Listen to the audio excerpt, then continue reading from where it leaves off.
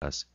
Coal miners' memorials have been built as public monuments, such as in the town of Minersville, Pennsylvania. But this is a public undertaking, not a private one, as in David A's case. What he has created is truly unique. In his book, The Savage Mind, Claude Lévi-Strauss describes the bricoleur. The bricoleur speaks not only with things, but also through the medium of things, giving account of his personality and life by the choices he makes between the limited possibilities. The bricoleur may not ever complete his purpose, but he always puts something of himself into it.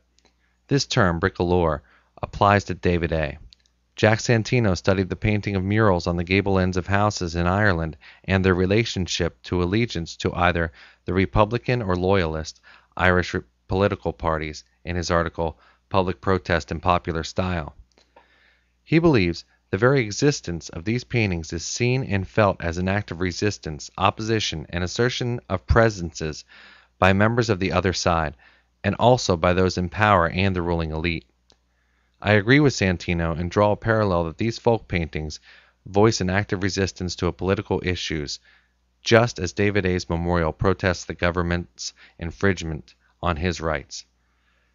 Holly Everett's analysis article, Roadside Crosses in Memorial Complexes in Texas, describes the meaning derived in the spontaneous shrines that spring up along the roadsides in Texas where a tragic accident has occurred. Upon passing these shrines, family members have commented, "But I have to say, it was kind of nice just to drive by and see, just that there was a memory of what had happened there, you know?" This parallels the meaning applied to the local populace of Higgins. David A. commented that, "I had thousands and thousands of people here from the whole eastern coast already come here to see it, and a lot of papers and stories on it, and send a lot of books here and there, and people came, they were happy, they cried. They said, holy smokes, I thought my son or my dad or my grandfather had forgotten about."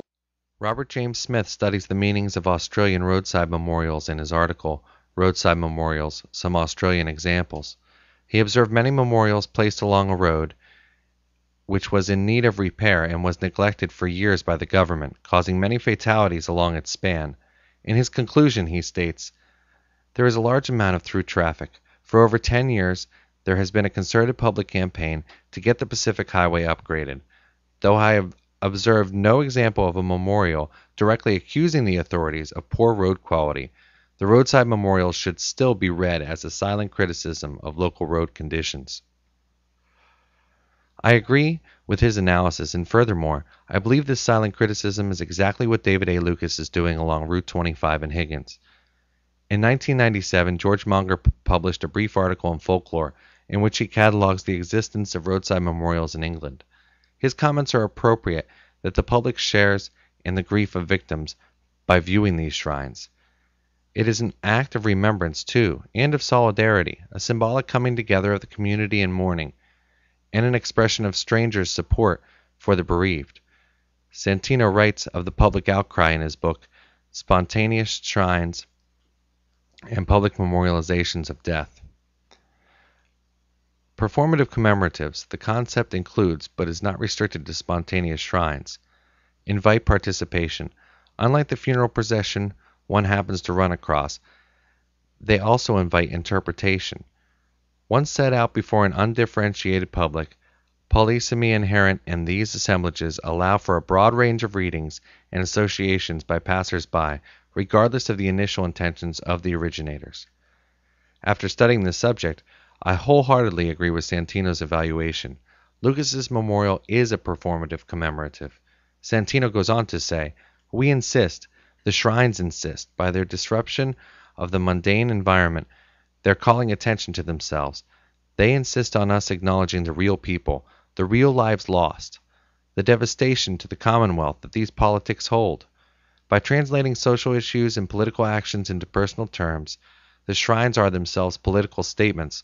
They are the voice of the people." Spontaneous shrines place the deceased individuals back into the fabric of society, into the middle areas of commerce and travel, into everyday life as it is being lived. It seems as if people are reacting to the mass industrialization of death and the alienation of contemporary society with new folk traditions, rituals, and celebrations.